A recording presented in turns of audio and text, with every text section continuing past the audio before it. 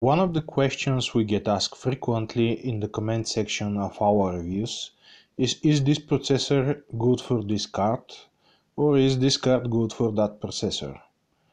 The idea behind that question is that the slow processor will limit the performance of the graphics card, and it's not entirely without merit. That is what is commonly referred to as bottlenecking. However, what exactly is that? The reason is that the CPU computes game engine data and later sends it to the GPU to render the frame. If the CPU is not fast enough, the GPU will have to wait for the data and will not be utilized fully. However, different games have different requirements for the processor, and that means that even if in one game the CPU is not fast enough to fully load the graphics adapter, in another it may be more than up to the task.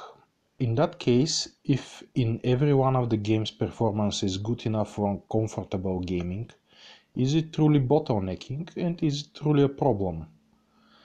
Of course, there are some borderline cases where the CPU is just so slow compared to the graphics card that it will always be the limiting factor, and in worst case scenario it will not be good for gaming.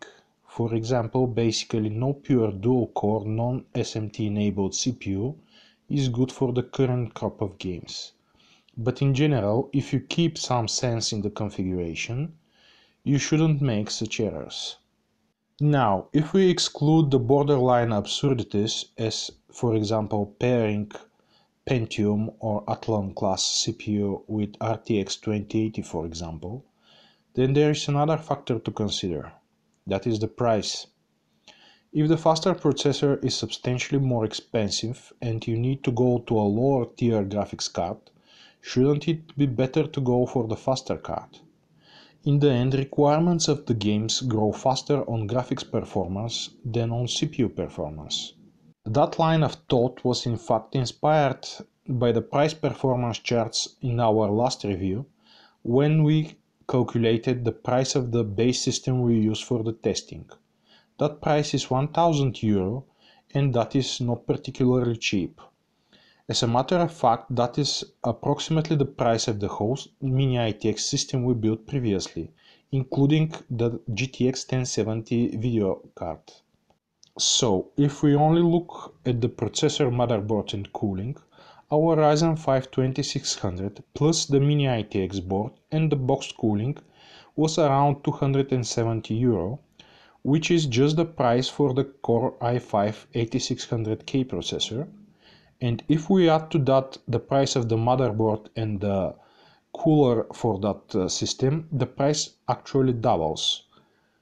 Moreover, that €270 price difference is a little bit more than the difference between RTX 2060 and RTX 2070.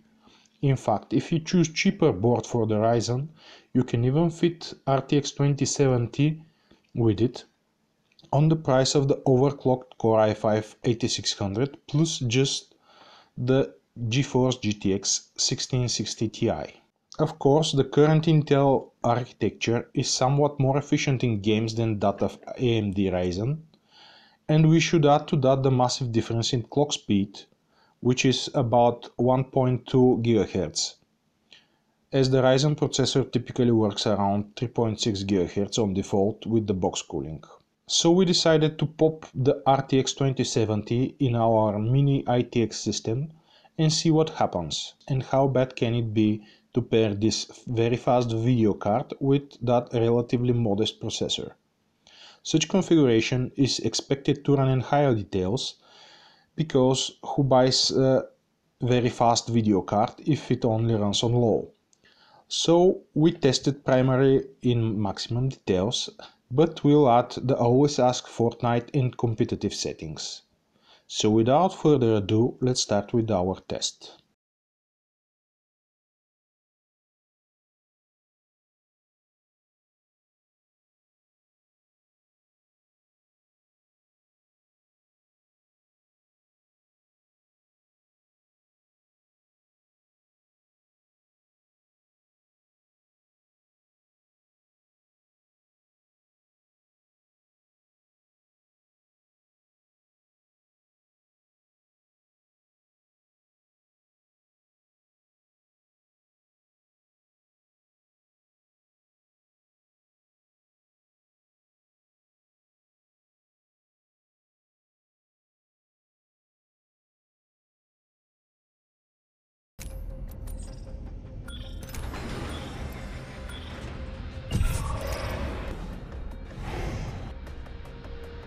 Here we go. Ready up.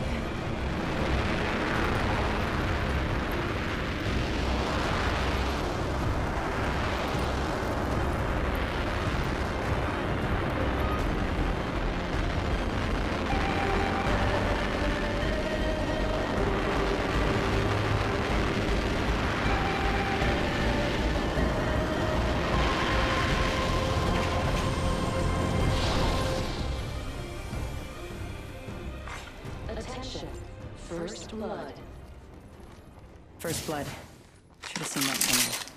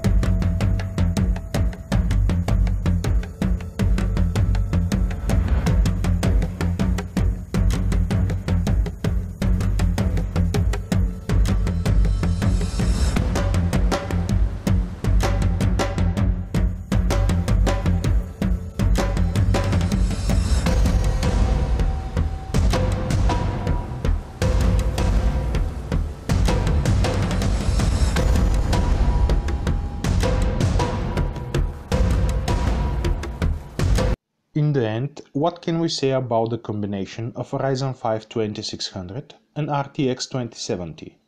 In Shadow of Tomb Raider, Strange Brigade and Apex Legends, that system is almost equal to the i5-8600K based one. In Fortnite Overwatch on Epic settings, we have again a very good performance on average, however substantially lower 1% lower results for the AMD based system.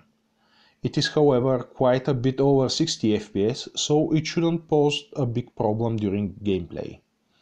And then comes Far Cry 5, Assassin's Creed Odyssey and Fortnite on competitive settings, in which Ryzen 5 2600 on default clock speed is substantially slower than the overclocked Core i5-8600K. Who would have guessed? Essentially, in Fortnite in low detail, still in general it shouldn't hinder playability much.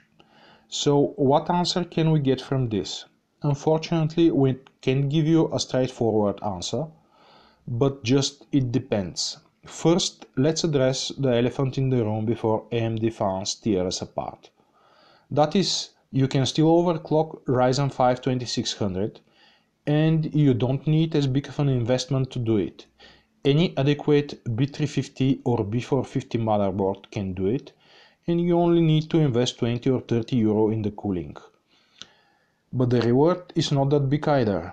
You can gain approximately 10 to 15% more performance in CPU demanding situations, and for the 15% you will need to draw a really lucky draw from the silicon lottery. But here is our recommendation. If you mainly play single player games in high detail, or if you play in higher than 1080p resolution, then there is merit to combine Ryzen 5 2600 and RTX 2070. However, for online competitive gamers, Core i5 and overclocking it seems the way to go. Moreover, you can even try Core i5-8350K depending on the games you play, as some of them don't use more than 4 cores. Please like, dislike if you don't like it, tell us why you don't like it and subscribe to our channel. Have a nice day.